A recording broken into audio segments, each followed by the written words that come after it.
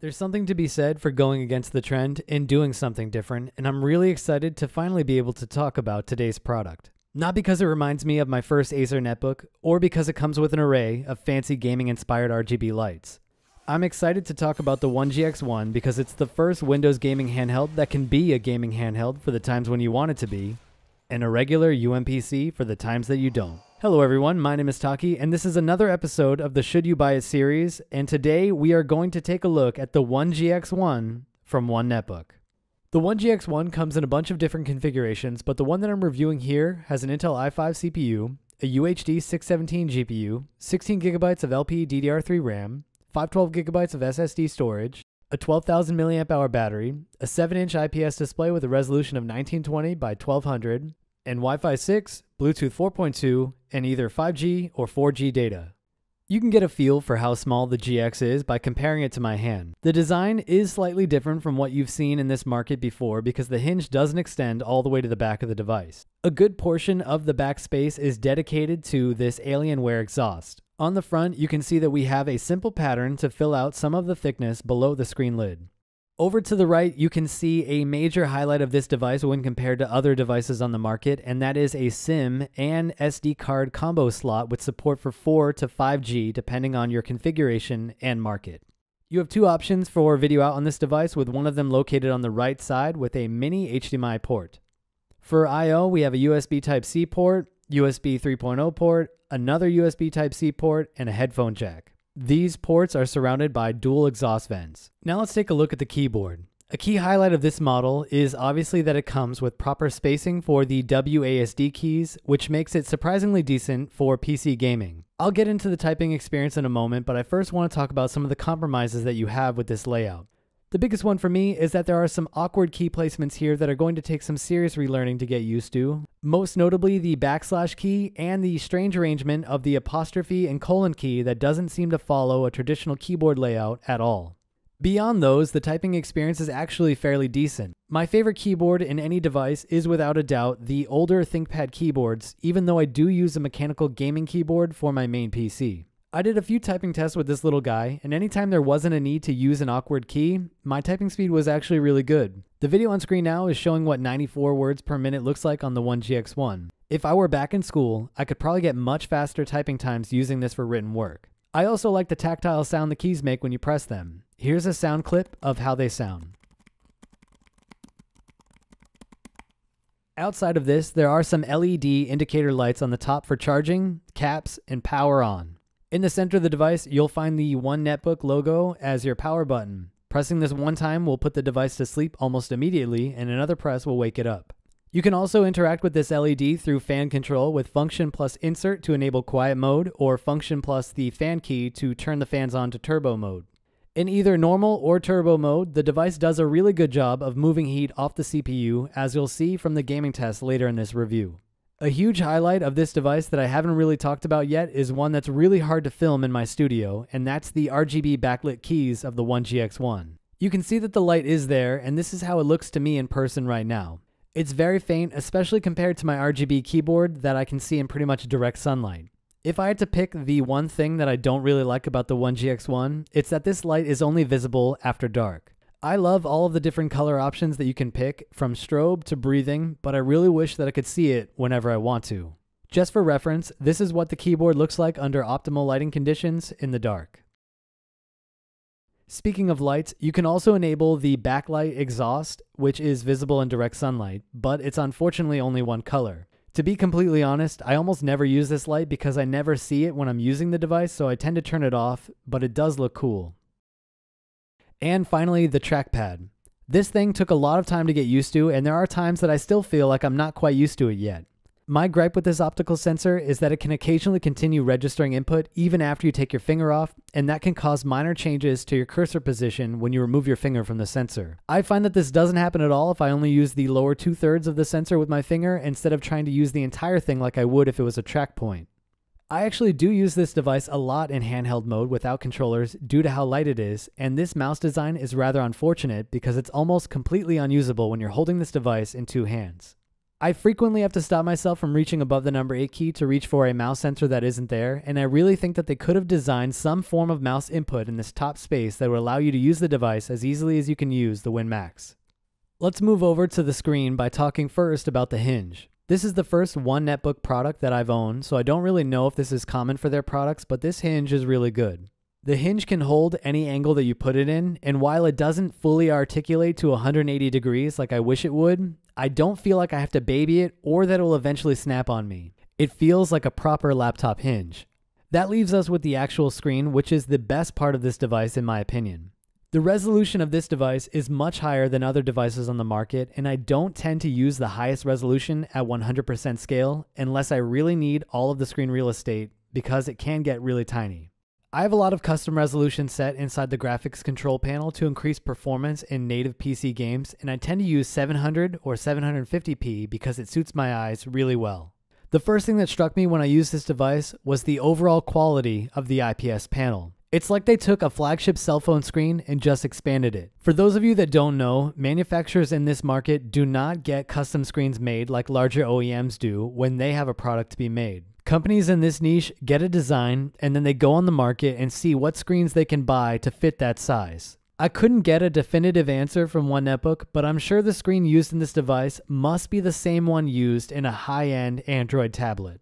It's just laughably better than anything else on the market, and there are no situations where I would pick another product screen over this one. Now that we've covered the laptop side of this device, let's delve into the gaming aspects. As you've already seen in other parts of this video, the One GX1 comes with Nintendo Switch style controllers. I do just want to say that the ones that I have here are prototypes, so just keep that in mind. I specifically requested to borrow these from the One-Netbook engineers so I could put them through their paces. Let's get one big thing out of the way right now. The D-pad is obviously not ideal for retro gaming, but it does suit their design of functioning as an independent Player 1 controller in two-player games. On both the left and right controllers, you also have the same 3 arrow keys that function as a variety of PC and gaming controller buttons. The analog stick is a new design that I haven't seen in a handheld yet, and I think they originally came from a Bluetooth controller of some kind. Unlike Joy-Cons that are really popular right now, this analog has an indent in the center with a textured surface that feels really comfortable on your thumbs with L3 and R3 functionality. Above this are the dual digital shoulder buttons. Based on my test, it doesn't really matter where you press on these, they seem to register input no matter what you do, except the L2 and R2 triggers that operate on a hinge.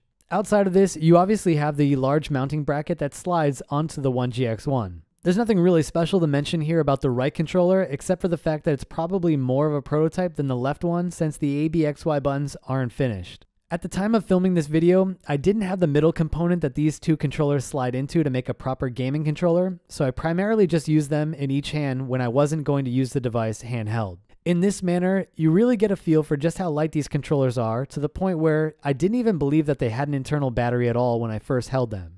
Here's a quick demonstration of what it looks like from the bottom of the One GX1 when you slide on the controller. All you do is push up and slide into place.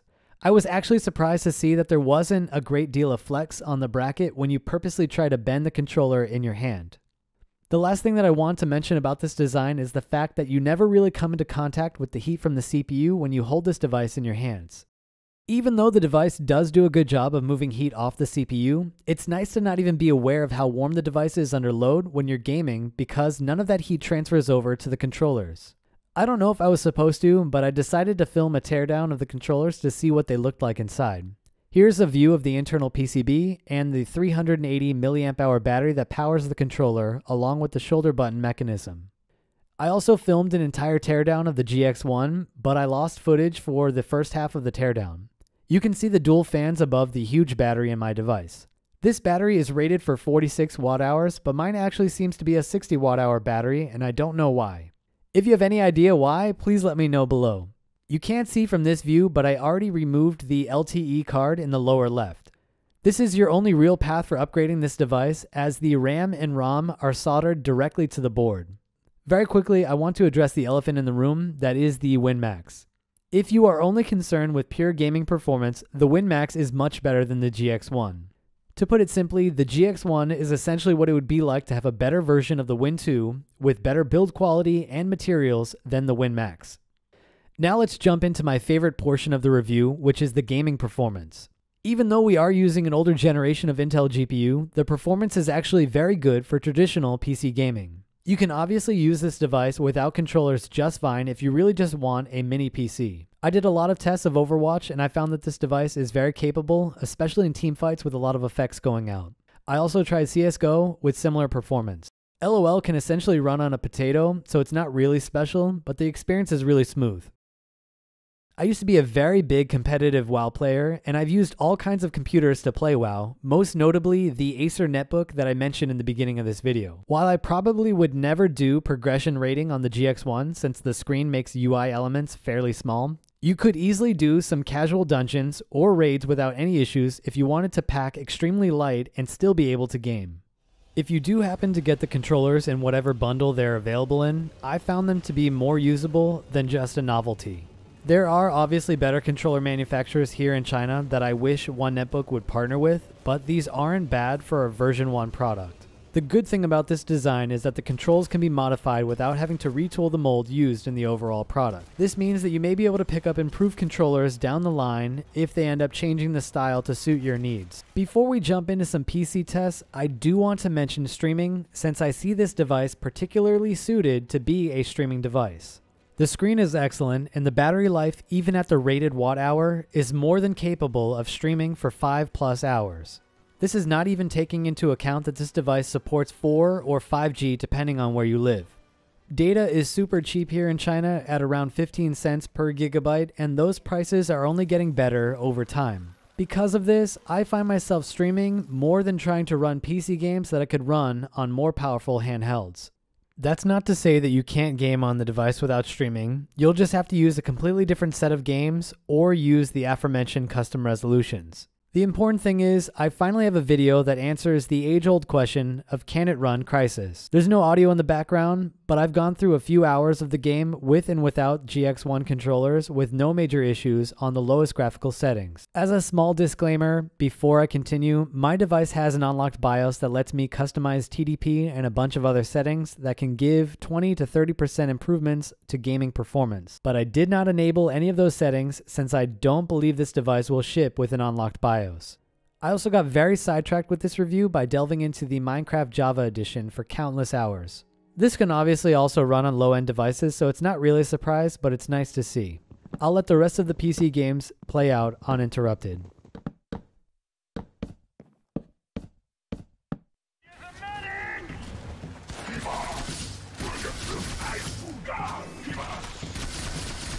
Just be ready for evac. I don't want to stick around any longer than I have to.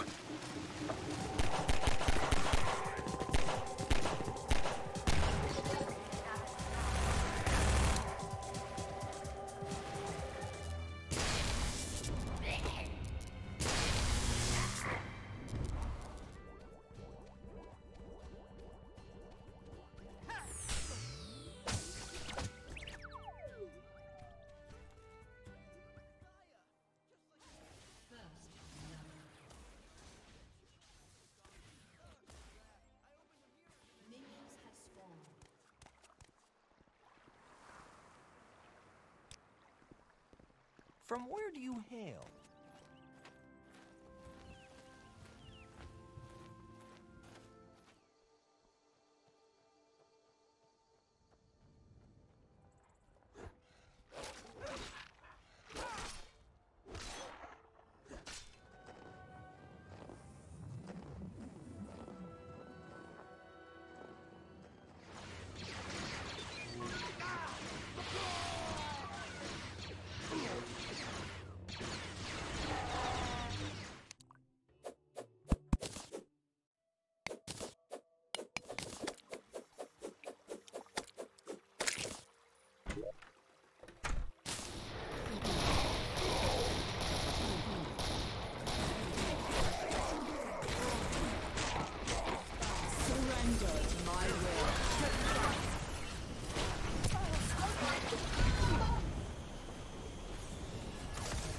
I've already covered a lot of PS2 and GameCube emulation performance, so I won't be covering them anymore in this video. You can find links to those videos in the 1GX1 playlist on screen now, or you can find them linked in the description box below if you're interested in seeing more.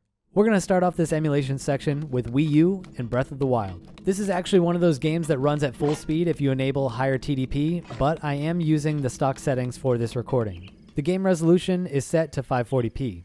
Even with this stock TDP, the game is entirely playable after you build up a cache, and the CPU temps are held pretty steady around 69 Celsius.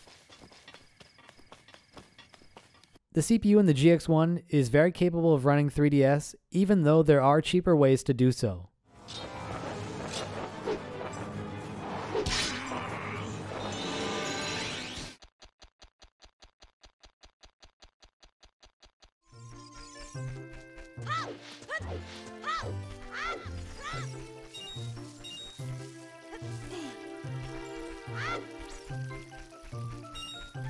That leaves us with the Switch, which is another system where you can see 20 to 30% improvements in FPS by using a higher TDP, but I'm not using one in this footage. I've already featured this game running on the WiiU, but the most significant difference that I noticed is the fact that the emulation runs at a much lower temperature than it does on the WiiU, with the added benefit of having higher frame rates.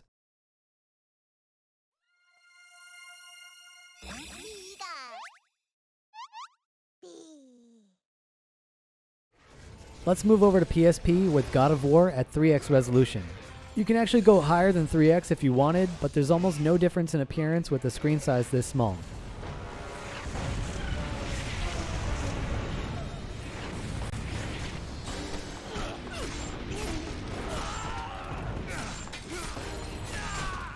My PS3 tests were rather strange due to some GPU driver issues.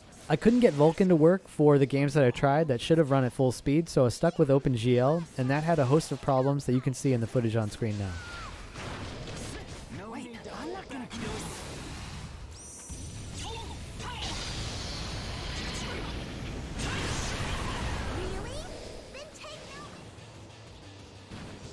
Let's go! Take this! Stop this!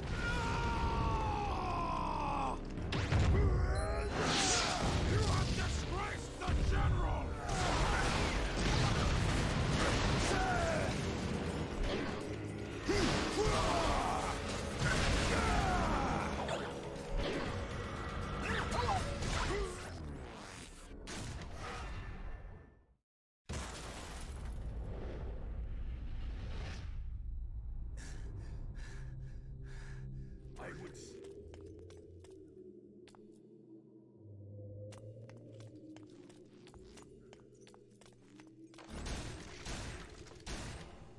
So that leaves us with the question of should you buy the GX1, and that's hopefully something that you'll know one way or the other based on this coverage. In my opinion, the GX1 is for a very specific type of person in this niche. If you're interested in the GX1, it's probably because you want a gaming device that has the ability to hide the fact that it's a gaming device if you work in an office or go to university. That, or you want a device that's perfectly positioned to take advantage of next-gen cloud gaming. I use the GX1 as a mini PC with 4G data about 60% of the time that I use it, and I always have it with me because of how light it is. One-Netbook has plans to use a better Intel chip in a future version of this device, and much of what I've said here will hold true for that product, but it will most surely be more expensive than this current model. Anyway, that's it for this review of the One GX1. You can find product links to a few online retailers that are selling this device in the description box below. Let me know what you think about this little guy in the comments below, and while you're there, consider leaving a like and subscribing to the channel to help support my work. If there's something else that you want to see on this device, feel free to leave a suggestion and I'll do my best to try and make it happen. I have the final versions of the controllers coming soon, and I plan on filming more of them when they arrive for another video to see what they've changed. I want to give special thanks to my channel members that help support these videos financially, and all of you that watch my videos. I'll catch you here next time with another review. Happy gaming, everyone. Taki out.